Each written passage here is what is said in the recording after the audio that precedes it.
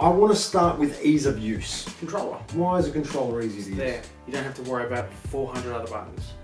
Back onto the accuracy, yeah, the professional mice these days are extremely amazing devices. Overrated. Overrated? Logitech. Cheap Logitech is the go all the time. They're very light. They have a good sensor. Unique interpretations of controllers over the years. Yeah. From the three-handed Nintendo 64 controller. Yeah.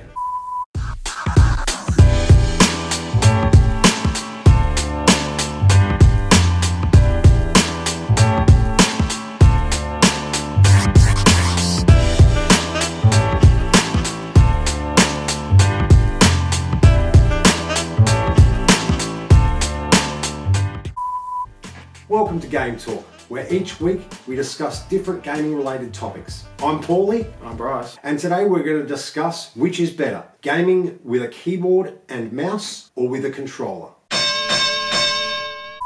Well, first off, let's pick a side. I'm going to have to actually let's not pick sides today. Let's just discuss the pros and cons of each and then we'll try and pick a winner. I want to start with ease of use. Controller. Why is a controller easy to use? There. You don't have to worry about 400 other buttons.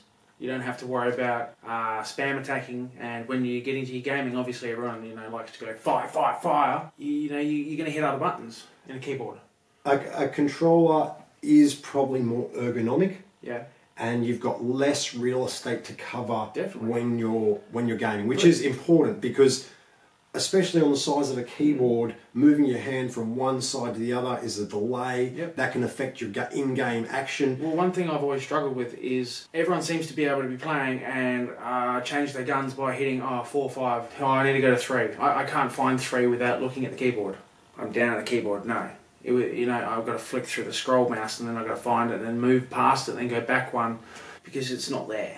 Personally, I do prefer a keyboard and mouse for the simple fact I use a keyboard and mouse every day. I use a computer every day, so I'm a bit biased in my answer there, but the ease of use issue I think is also I can go to any computer anywhere and I know WASD where it is, and I also know my left and right mouse clicks. When I'm playing a console, I don't know if it's on an Xbox, you've got your controls and keys set out one way, then on your PlayStation it's completely different. Then it's different once again on your Nintendo. Well, one thing I will give keyboard and mouse is the mouse movement is much more accurate while playing. Yes, absolutely. You Your accuracy. you can move a lot slower. On a toggle, it's like full speed, wait. Yeah, you can turn your speed up, but it's just not the same. You can increase the sensitivity. Yeah. But yes, I fully agree. The accuracy of a mouse is unrivaled. Not just that, the professional mice available these days for gamers are absolutely insane. Do you call a bunch of mice in this term, in the computer term? Are they mice? Or? That's a good question for our audience. What do you call a group of computer mice? Are they mice or mouses? What are they? What are they? Comment below. Back onto the accuracy, yeah, the professional mice these days are extremely amazing devices. Overrated.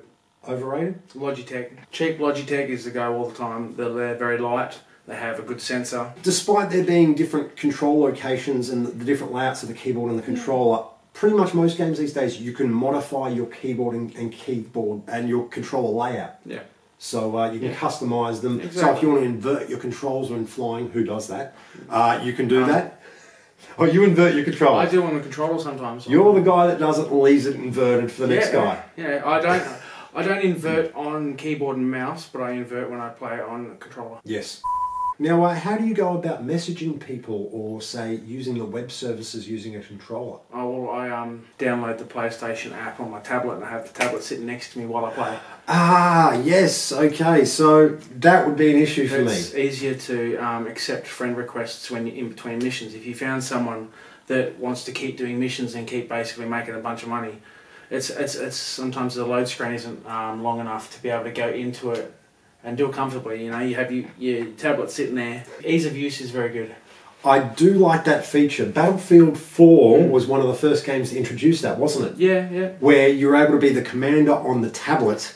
Well, no, it depends. If you want to go back, Nintendo did it. I think Smash Brothers was good. That's what we played.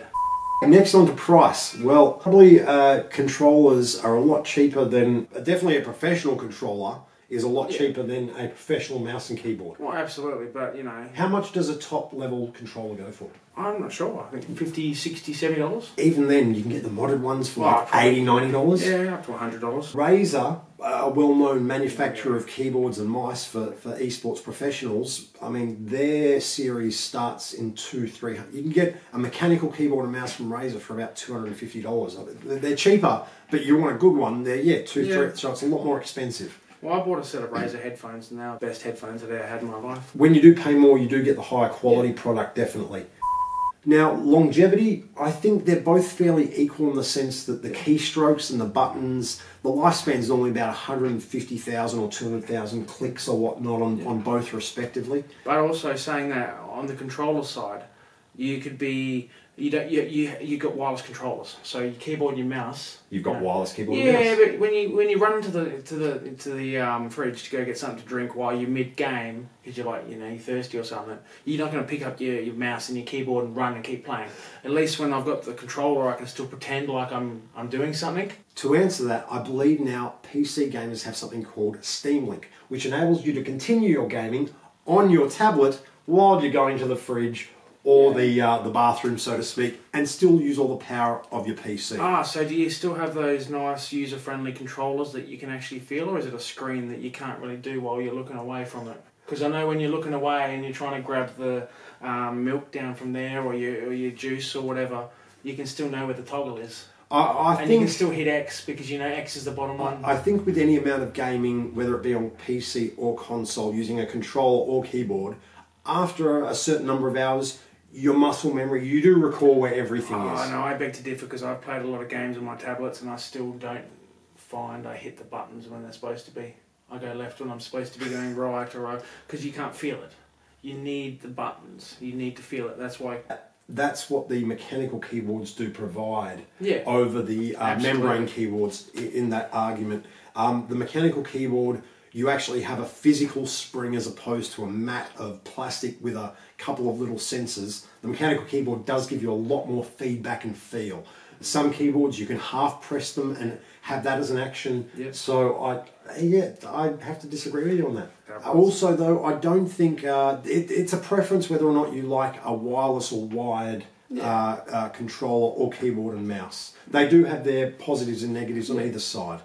I will say though that a wireless controller probably lasts a lot longer than I don't know. Do they last longer battery-wise than a keyboard? No, my wireless controller still lasts alright. I think. How much usage do you get out of a wireless controller? Oh, I don't ever charge it to full because I don't ever have enough. I don't ever. How many hours of gameplay would you get? Well, I will charge I'll put my controller, charge it in for 15 minutes while I'm playing, and then it'll give me an hour and a half of wireless. Oh, okay. Well, see, in wireless keyboards and mice, you often get 80 plus hours minimum. Oh, on wireless. If you charge your controller to full control, you'll get most of the day, next day of use. So maybe 24 hours. So yes, well, wireless then, I mean, keyboard and mice blow that out of the water. But how do they charge? Do they have batteries? Batteries, yeah. Or individual batteries? I think most people have, they get rechargeables for them. Exactly. See, the controller's all built in. You don't have to worry about your rechargeables dying. So what happens though if the battery in the controller dies? You obviously have to get your battery replaced, but they have a lot longer life than your individual standard rechargeable batteries that you get thrown around in and out. And well, that's debatable then. I think that's a debate. Guys, comment below. Do you think the rechargeable batteries, the portable AA's and AAA's, do they last longer? Do they have a longer lifespan than the rechargeable batteries in a controller? Comment below what you think. There is something that's also a shared benefit of both. Controllers and keyboards these days do have a lot of options when it comes to customization. Yeah. You can both put finals on it. You can make them look different. You can customize it to your own personality. You can there's have whatever lights, you want. Yeah. There's buttons. There's a whole heap of modifications. So they do both have that advantage of being highly customizable. And in today's gaming, you don't want to be like other games. But the only downside is if you're going to have little extra lights on your keyboard and on your controllers, you're going to chew more battery power. Yes, it does. A lot less life. It does cost money, and it's going to just add more weight. So, for an example, in the console era, when you got the little handheld controller, weight matters. Yes. Because your keyboard and your mouse are sitting on the computer table. So it doesn't really matter. As for real estate, controller does take up a lot less space than a keyboard and mouse. And as history has shown with Xbox, they go on and built with their system a great big huge controller that, you know, had all the buttons. You know, then all of a sudden no one wanted it because they couldn't get their hands around it. They couldn't. It wasn't user friendly playing because kids were playing it, and kids couldn't get their hands around those big controllers. So they went and built smaller ones. I will say that there have been some extremely unique interpretations of controllers over the years. Yeah. From the three-handed Nintendo 64 controller, which had, I'll put an image up here, it had three grips. Yeah. You could hold it like a trigger or... But they had different, you know, horses for courses really, because like with GoldenEye, I would play it because you got the trigger underneath, you'd run around like it with like a gun. But then you play racing games, and depending if you used the toggle in the middle, you could hold it like that, like as people do. I do have a question though. There are left-handed mice available or ambidextrous mice. Are there left-handed controllers? I don't think so. I've never seen one. If you're a left-handed gamer and you're on a console, then it's kind of tough luck. Guys, let us know below if you're a lefty and if you've got a left-handed controller. If you're a lefty and you don't have a left-handed controller and you're having issues, look in the comments section and hopefully someone there can find you out. If we do find something out interesting, we'll publish it next week. Well, I think that's pretty much it. Today my vote is going to have to go with the keyboard and mouse. Yes, I'm absolutely biased. Yes, I use it all day, but I think it's vastly better and superior to the console's controller in aspects of control, dexterity, everything else. Yes, it's slightly bigger, it may be slightly more expensive, but I think your gaming experience is completely enhanced by having all the options available to you, plus the accuracy of the mouse combined. I kind of have to go keyboard and mouse too. Yeah, the accuracy of a mouse overrides kind of any benefits of a controller. Did I win? No, I wouldn't. Keyboard and controllers won, guys! Yes! So we got 2 votes there for keyboard and controllers, guys. If you disagree and think the controller is better, list your argument below, all the reasons why you think it's better. Once again, I'm sorry for last week's loss to everyone that is a PC gamer. We will have a rematch soon. Bryce did great work in absolutely tearing me to shreds. Thank you all for watching. Don't forget to click like and subscribe if you enjoy. From myself and Bryce, thank you very much for watching. Bryce, any final words? Good win. Good win, yeah, congratulations. Well, we hope you have a lag-free gaming experience. See you next time.